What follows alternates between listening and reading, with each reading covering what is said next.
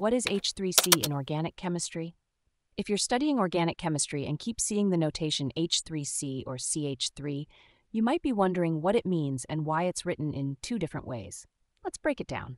In organic chemistry, H3C and CH3 both represent the same thing, a methyl group. A methyl group is a part of a molecule that consists of one carbon atom bonded to three hydrogen atoms. The carbon atom in this group also has a fourth bond that can attach to other parts of the molecule.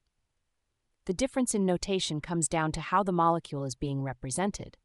When you see CH3, it's a more common way to write the methyl group, emphasizing the carbon atom at the center. This notation is clear and straightforward, showing that the carbon is bonded to three hydrogen atoms. On the other hand, H3C is another way to write the same methyl group, but it can be used in specific contexts to clarify the structure. For example, when drawing a structural formula, using H3C can help show the correct bonding sequence, especially when the methyl group is attached to a larger molecule or a benzene ring. This notation ensures that the carbon atom's bonds are clearly depicted. To illustrate, consider the compound dimethyl ether, which has the structural formula H3COCH3. Here, H3C and CH3 both represent methyl groups attached to an oxygen atom.